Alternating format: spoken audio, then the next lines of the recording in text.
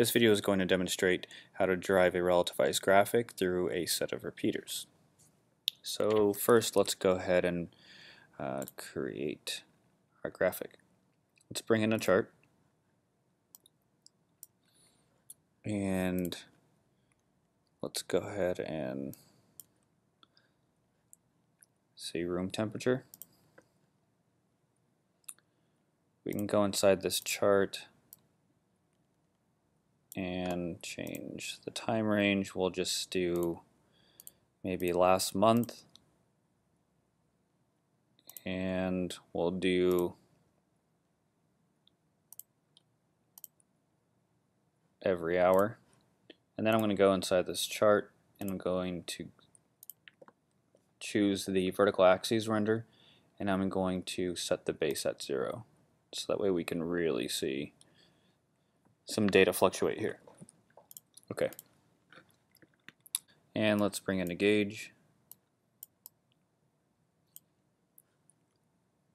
and we'll see airflow. Just change this to say airflow. Next, let's bring in some text, and I just want this to show the VAV name. Now let's go ahead and group this, and let's go inside the data flow of this group, and we're going to bring in a relativize logic block, and then we're going to bring in the path and hit enter. Click on relativize. Now here you can choose which data points to relativize. In this case I'm going to select all of them and relativize. We can close this and we can double check that it's going to relativize by changing the path, and we'll see in the background that it does in fact relativize. Let's close this, and now let's convert this to a symbol, and I'm going to call this, let's just say LG.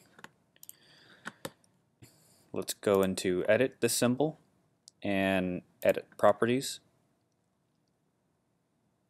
and let's go ahead and bring over a string, and we're going to call this path, and I'm just going to exit out of this symbol just so you can see what I'm doing here.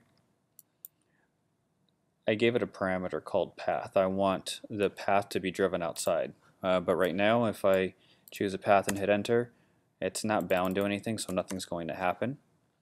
So what we'll do is go back into the symbol, and we'll go to modify properties. If you have the latest version, you can right click and choose edit properties, and what we want to do is bind that exposed property to the path. Oops. So that when we give it a path, it does drive this graphic.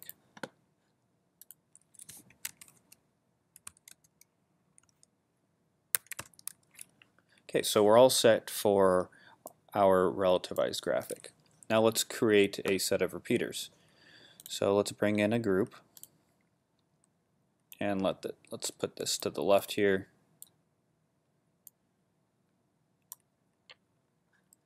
I want to give it a little bit of a background color. So now we're going to focus on the repeater section of a group. It needs two things. It needs a set of data and it needs a symbol. So let's go ahead and go inside the data flow of this group, and on the under the data panel we are going to click on the hamburger icon and drag in a be cool logic block, and it's going to require a query. I already have a query saved.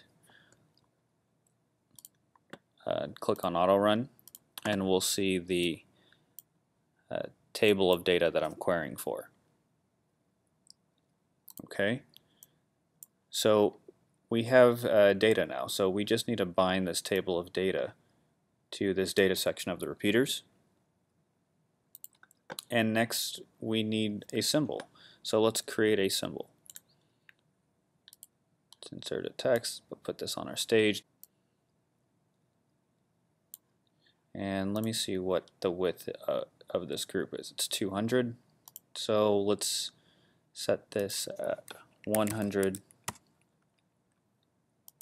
And we'll just make it an even square. Let's give it a fill color. Let's darken that up a little bit. And let's also give it a stroke color.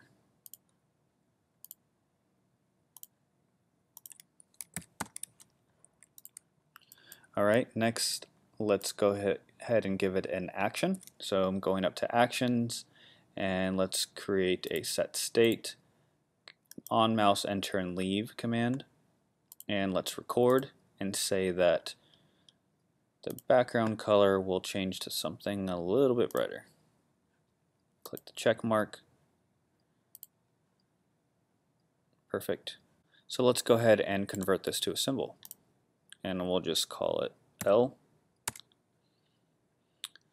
Now let's give this a symbol parameter. So let's edit this symbol. Right click and choose edit properties and bring over a string, and I'm going to call this label. And I'm going to bind this to the text.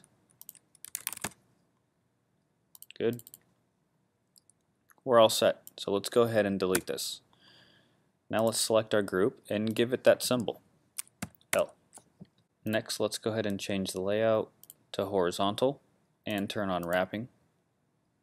And let's also turn on the vertical scrolling so we can scroll through this. So it does have data because the repeater has a set of data. What we need to do is have the display name appear in each of our little tiles here. So to do this, let's select our group and let's select our data and just go over to render and bring over the display name. We'll see that populate nicely. Lastly, we need to set an on-click behavior that's going to drive this relativized graphic.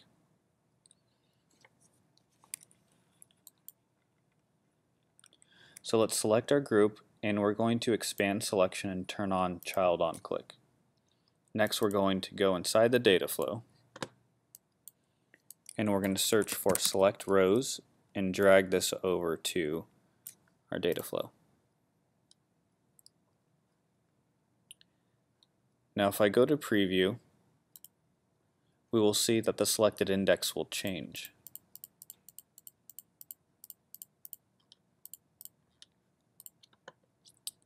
And if I go back into here and select the table select rows, you will see that it's filtering for the rows.